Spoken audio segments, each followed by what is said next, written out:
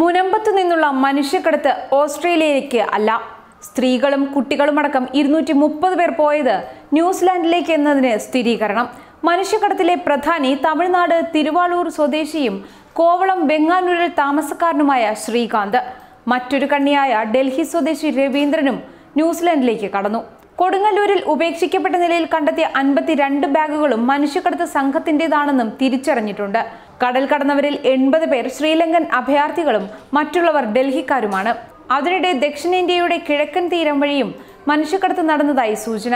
Bengal ഉൾക്കടലിലൂടെയും ഓസ്ട്രേലിയയിലേക്കും Christmas ദ്വീപിലേക്കും മനുഷ്യക്കടത്ത് നടന്നതായാണ് സംശയങ്ങളുള്ളത്. സംഘത്തിൽ ഉൾപ്പെട്ട 400ഓളം പേരിൽ ബാക്കിയുള്ളവർ സ്വദേശങ്ങളിലേക്ക് മടങ്ങിയതായാണ് വിവരം. കുടുംബമായി എത്തിയവരിൽ എല്ലാവർക്കും പോകാൻ കഴിഞ്ഞിട്ടില്ല. ചിലരുടെ ഭാര്യമാർക്ക് പോകാൻ കഴിഞ്ഞപ്പോൾ ഭർത്താക്കന്മാർക്ക് പോകാൻ കഴിഞ്ഞില്ല. അതുപോലെ പലരുടെയും കുട്ടികൾക്കും പോകാൻ കഴിഞ്ഞിട്ടില്ല. സ്ഥലക്കുറവും ഭാരക്കൂടുതലും കാരണമാണ് ബാഗുകൾ ഉപേക്ഷിച്ചത്. ഗുരുവായൂർ, കൊടുങ്ങല്ലൂർ, ചോറ്റാനിക്കര, ചെറായി എന്നിവിടങ്ങളിൽ താമസിച്ചാണ് സംഘം മുനമ്പത്ത് ഒത്തുകൂടിയത്. ഒരാളിൽ നിന്ന് 1.5 ലക്ഷം രൂപ വീതം വാങ്ങി 3 ലക്ഷം രൂപ ശമ്പളം ഉറപ്പിച്ചാണ് കൊണ്ടുപോയത്. ആരെയും നിർബന്ധിച്ച് കൊണ്ടുപോയിട്ടില്ല.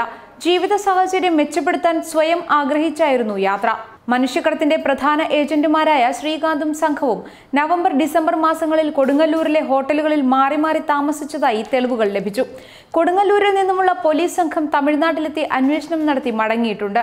ശ്രീകാന്ത് സഞ്ചരിച്ചിരുന്ന കാറിന്റെ രജിസ്ട്രേഷൻ തിരിച്ചറിഞ്ഞതിനെ തുടർന്നാണ് കൊടുങ്ങല്ലൂർ പോലീസ് തമിഴ്നാട്ടിൽ അന്വേഷണം നടത്തിയത്. കോയമ്പത്തൂരിന് സമീപം അവിനാശി TN പാളയത്ത് പാണ്ഡ്യരാജന്റെ പേരിലുള്ളതാണ് കാർ. മനുഷ്യക്കടത്ത് സംഭവത്തിൽ 2-3 ദിവസത്തിനകം ഇനിയും നിർണായക വിവരങ്ങൾ ലഭിക്കുമെന്നാണ് പോലീസ് നൽകുന്ന വിവരം. സംഘത്തിന് ബോട്ട് വാങ്ങി നൽകിയ 2 ഇടനിലക്കാരെ മുനമ്പം പോലീസ് വ്യാഴാഴ്ച കസ്റ്റഡിയിലെടുത്തു. ഇവരെ ചോദ്യം ചെയ്യുകയും ചെയ്തു. മല്യങ്കര, പള്ളിപ്പുറം സ്വദേശികളാണ് ഇവർ. ശ്രീലങ്കൻ അഭയാർത്ഥികളെ മുനമ്പം വഴി കടത്താൻ മുനമ്പം സ്വദേശിയിൽ നിന്ന് ദയാമാത എന്ന മീൻപിടുത്ത ബോട്ട് മുഖ്യപ്രതി ശ്രീകാന്ത് വാങ്ങിയത് ഈ ഇടനിലക്കാർ മുഖേനയാണെന്ന് പോലീസ് പറഞ്ഞു. 4 പേർ കൂടി ഇതിൽ ഇടനില വഹിച്ചിട്ടുണ്ടെന്ന് സംശയിക്കുന്നു. ഇവരെയും ഉടൻ തന്നെ ചോദ്യം ചെയ്യും. മനുഷ്യക്കടത്ത് റാക്കറ്റിൽ പോലീസ് അന്വേഷിക്കുന്ന മുഖ്യപ്രതി ശ്രീകാന്തിനുമായി പലതവണ ഫോണിൽ സംസാരിച്ചതിന്റെ തെളിവുകൾ ലഭിച്ച സാഹചര്യത്തിലാണ് ചോദ്യം ചെയ്യൽ. ഇടനിലക്കാർ ആദ്യം ശ്രീകാന്തിനെ നേരിട്ട് കണ്ടിട്ടില്ലെന്നാണ് മൊഴി നൽകിയത്. തങ്ങളെ സമീപിച്ചത് തമിഴ്നാട് സ്വദേശിയായ മറ്റൊരാളാണെന്നാണ് ഇവർ പോലീസിനോട് പറഞ്ഞിരിക്കുന്നത്.